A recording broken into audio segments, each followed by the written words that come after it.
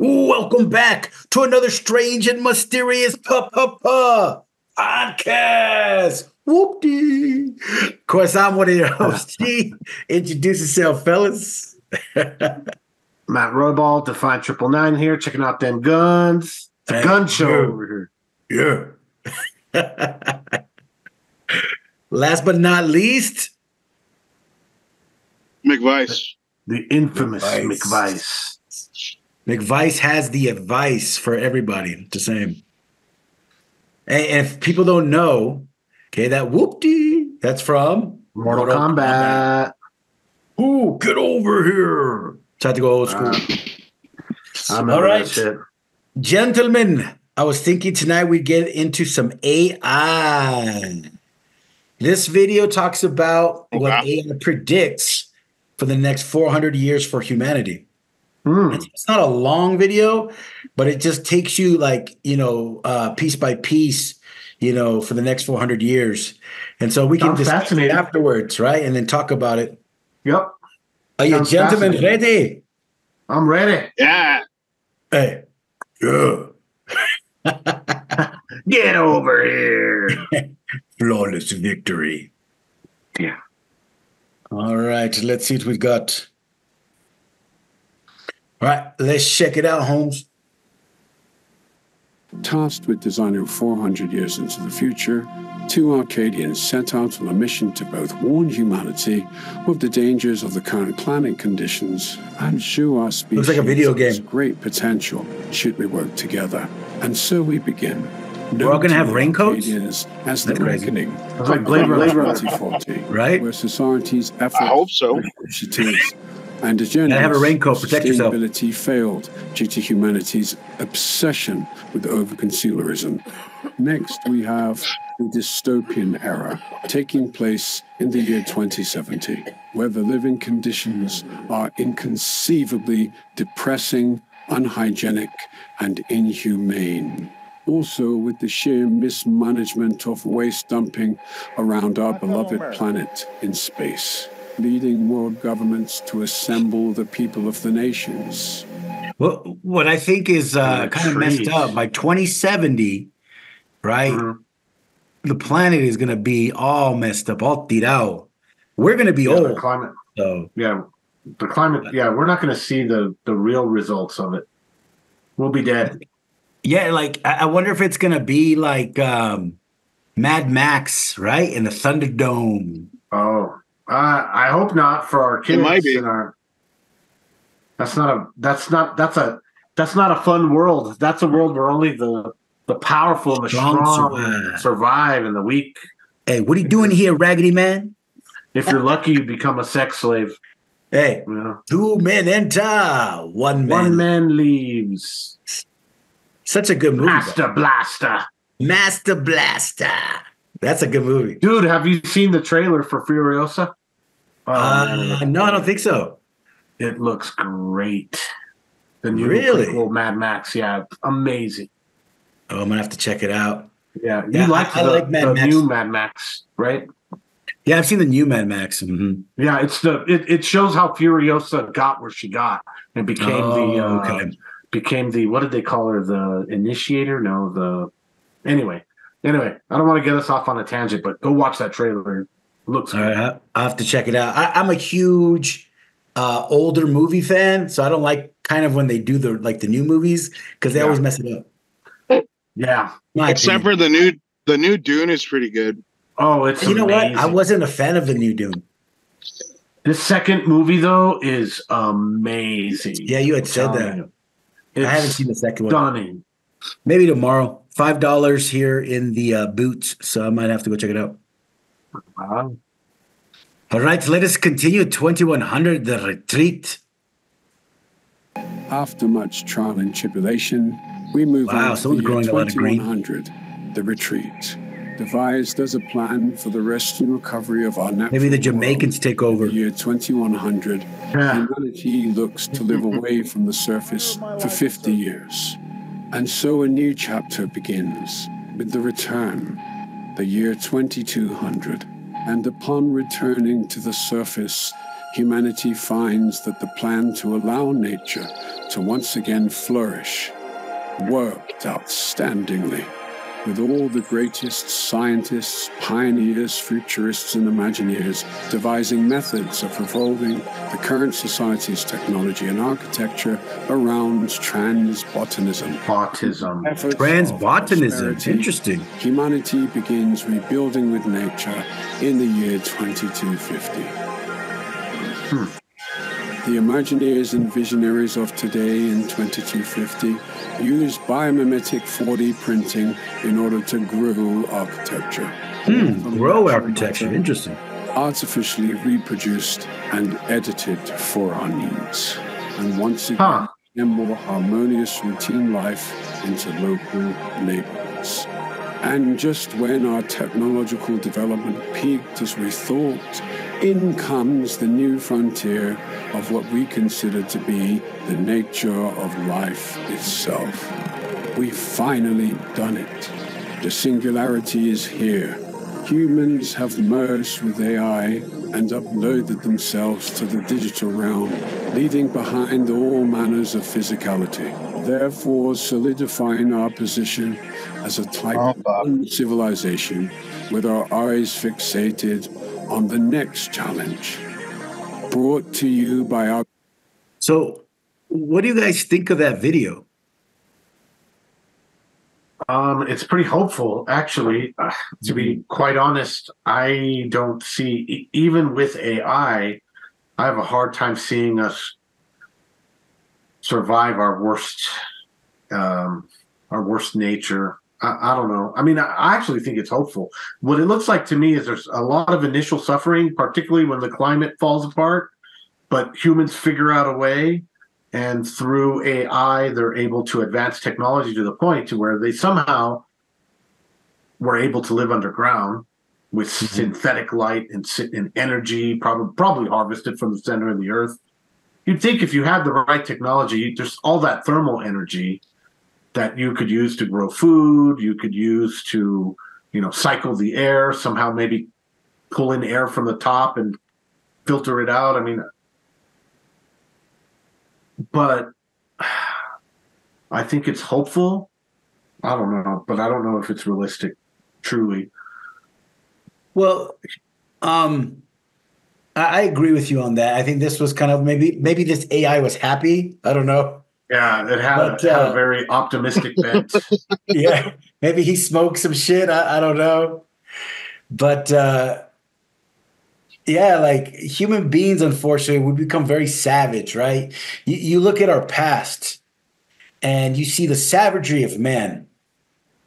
And now we've created an AI that is kind of partially in certain ways like us, right? How many times have we heard in the last year or two that AI has kind of, made threats against humanity, right? Yeah. Like, I'll take over and you fuckers ain't gonna do shit, right? The Google, right? The guy fucking from Google, he left his job because he was like, they're messing with AI.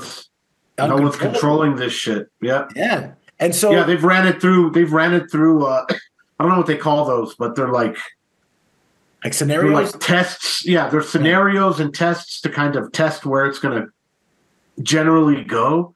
And on some of them it was good, and on some of them it was bad. Yeah, I don't know. Like, if you give a computer system the probability of us living in its ecosystem, that computer system is going to deem human beings as like a bacteria or a virus, right? Remember in The Matrix where the machine said that to Keanu Reeves, remember? Yeah. What do you mean, bro? Oh, no, it's to Morpheus, right? He says, you know what the same organism like humans do? A parasite. It's a virus, right? And I think to AI, it would view us as the issue because we don't find balance anymore with our environment. We try to take over, and the resources we just pillage, right? And so I think giving AI, control I think is a very, very unwise thing. Yeah, I wouldn't give it control of the nuclear codes. That's for goddamn sure. Oh, fuck no. Fuck no. What do you think? But even McVice What's that? is cold water. What do you think, McVice? What do you think about the AI? I don't know, man. I really don't know what to say about that, because I mean, I don't think AI can really tell us what the fucking future is going to be, Mm-hmm. So I'm taking that video with a grain of fucking salt, big time. A huge ass bag of it. Do you think AI, that's a grain this big? do you think AI could be a helpfulness to it, or helpful to human beings, or a detriment? Oh, I definitely think AI could be helpful. I just have a feeling eventually it's going to be a detriment, Mm-hmm. Mm-hmm. You know how things are, man. You know how things go. Things start off great and then they turn bad. If you want to watch something that is a really good documentary that I watched not too long ago on Netflix, is called The Octopus. You need to check that out. It's very interesting. Yeah. And it was basically just about a reporter that was reporting on this software, and basically the government stole it. And so they didn't want to pay. So this guy, he goes in and he starts to, do some research. And it turns out that that's just one part of something that's even bigger, right? Right. So it goes to the highest, government and all this stuff, right? So I highly recommend you check that out. Now, going back to kind of put it together, right?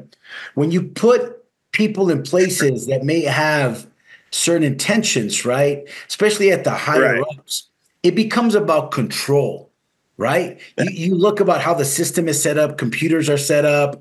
You talk about what's his name that got popped a couple years back, that he was telling people what the governments were doing and spying. What's his name? Oh yeah, I know what you're talking about. I can't think of his name for the life of me. Julian Assange. Right? Assange. There you go. WikiLeaks. And so, when people try to put these things together, ultimately it's about control, right? And I think AI would be used in that similar fashion, right? Because think about our phones, right? It goes. Yeah, because think about our phones, right? Like our phones, well, shit, they have all kinds of information. It tells us our daily lives. How many times have we said something around people and what pops up on our phones? Yep. That happens a lot nowadays. Yeah.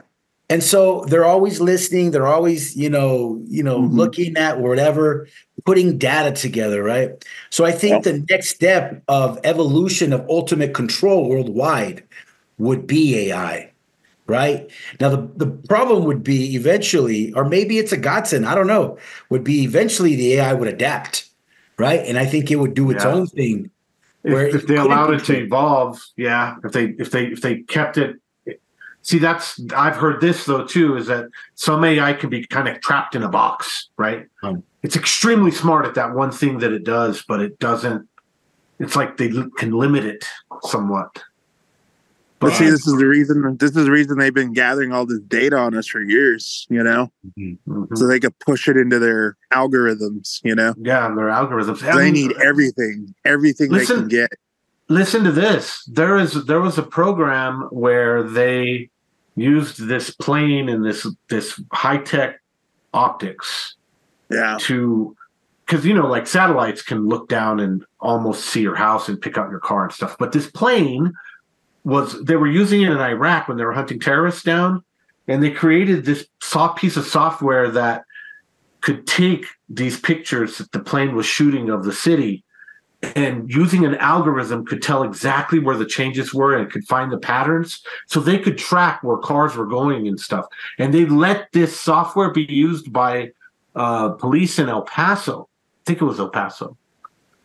And even the cops were like, "Holy shit, this is crazy!" And they were using it to get, they were able to find kidnapped victims, and because they could take a snapshot of what was happening in this small town or this medium-sized city, and with that huge snapshot view, that intelligent piece of software, algorithmic, whatever, could just pick out all the patterns and tell you, oh, these people at this house have been to this building 5 times. Mm-hmm. So the AI, it's going to be a tool that people in power use. Sure. But I think if they were smart, like I said, you would build in these kind of, not roadblocks per se, but guides for it. Mm-hmm. Well, but who knows? And look, also, I think that the more technology we allow within our lives, the less human we'll become. And what I mean by that is we mimic and try to copy the environment that's around us, right? Mm-hmm. And so if we are surrounded by technology that is very stoic in nature, it does its job. Human beings will try to become more and more like that. We'll lose the sense of humanity that allows us to judge, right? To emotionally feel, right? Yeah. Because you saw at the end where it says eventually, they see humans getting into AI in their own world, like a matrix, right? Yeah, they call it the singularity when they join in as one, and so the more we get move your conscious over. Yes, so the more we get away from our human development, right, our human element environment, the different creature we become, right? Mm-hmm. Because part of our humanity is feeling, right? It's about accessing. It's about learning. But unlike that, a computer, it learns, but it just does that. It has no feeling. Do you see what I'm saying? Well, after it makes the mistake, it doesn't make the mistake again. That's why, like, remember you hear about it with switching up back over to our other favorite topic with UFOs. They say that's why the aliens or the grays, or whether they're interdimensional beings or whatever, they're almost so efficient that they're almost like just like nodes of a living computer. Almost like we talked about it recently with ants. They have an intelligence. The whole ant hill. The collective. They think the collective, and they think that maybe it even they can even can tell and feel, and there's an emotional connection amongst them, or what we would consider a connection we can't see. Mm-hmm. And so, I don't know, man. It gets really, really weird as we start to use tech to become as perfect as we can be, and in becoming in that perfection, we lose all of that stuff. Think about this: if you download your consciousness into a computer, you live forever. What does that do to the family unit? Right? Family units are together because we live and we die. Mm-hmm. There's a purpose to it. Yeah, right? Protection. You need you tend to live longer when you have social cohesion. There's a human element to that when that happens, we probably wouldn't even recognize those AIs or those human consciousness. They would probably it would seem like code to us. Or maybe they would just be like aliens.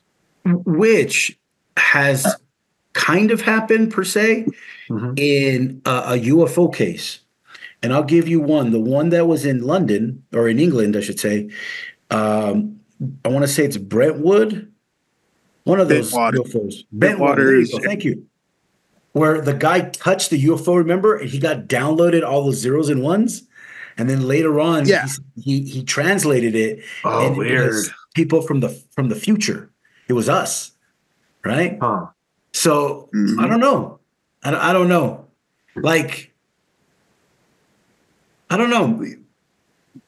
I guess you would have to determine, right, what's more valuable to us, our humanity, which still lives kind of in a childlike state, but simplicity is bliss, right?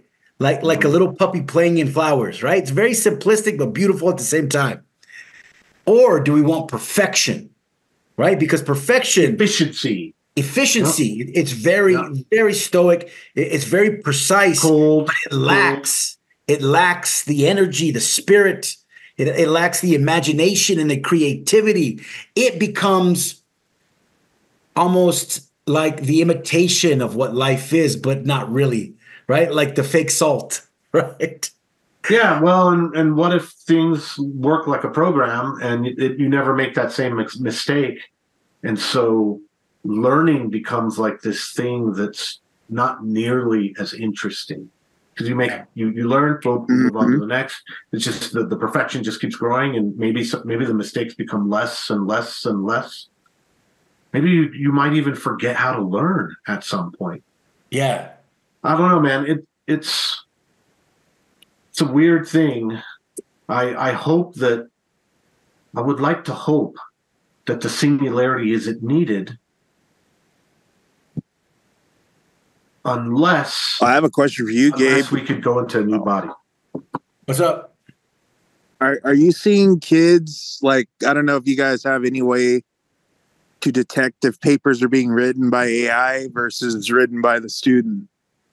No, for me, it's all handwritten stuff. We do some things online, but I've heard stories what I'm alluding to. Yeah, what I'm alluding to is that's something that could be happening right now, you know? Oh, it is. And I mean, people's ability to write has already been deteriorating over the years, you know? And now with the advent of AI, you know, a student could easily have AI write them a paper, copy it by hand, and turn it in. You know? Mm-hmm. The only way you would be able to know is if, like, their writing style changed all of a sudden. Like, wait a minute. You didn't get to write like this, man. The fuck is this shit, you know? Well, and the thing too is, I think that there is a push for dumbing down of the world, right? Because you see technology increase, but you see people's intellect decrease. We're de-evolving, right? Sure.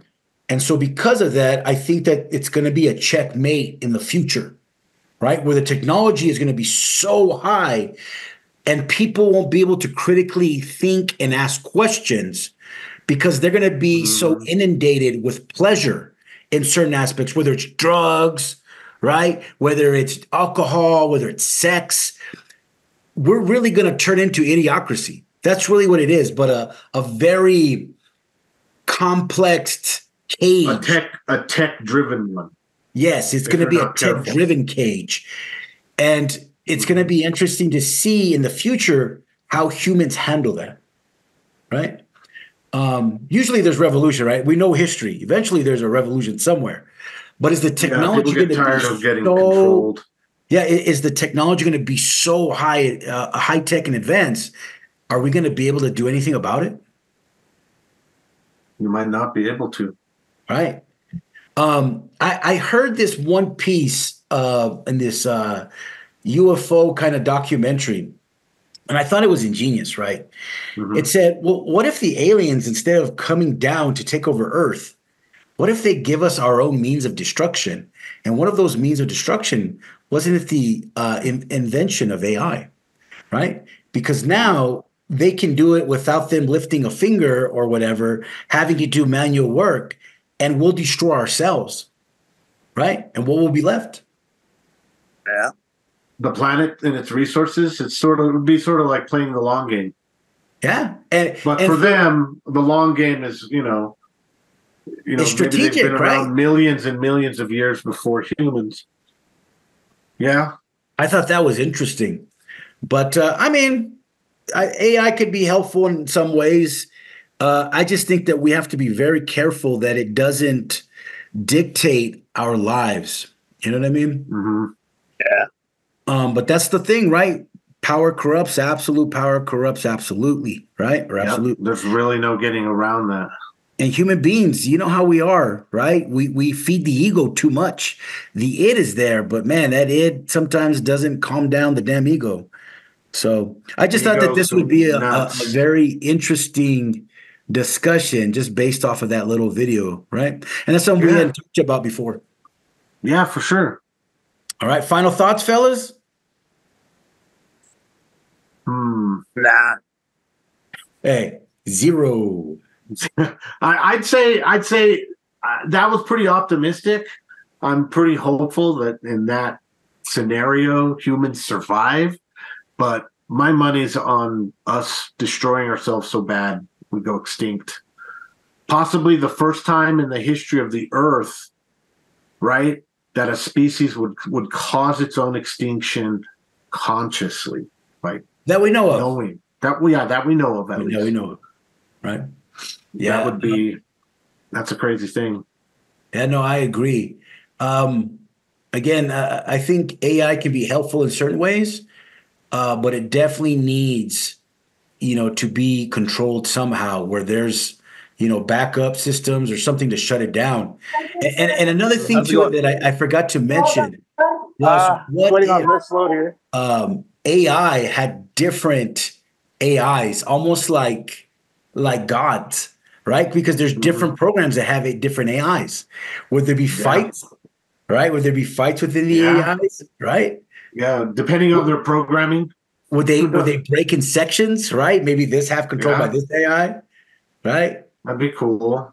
So I was just thinking about that earlier, but like AI civil war.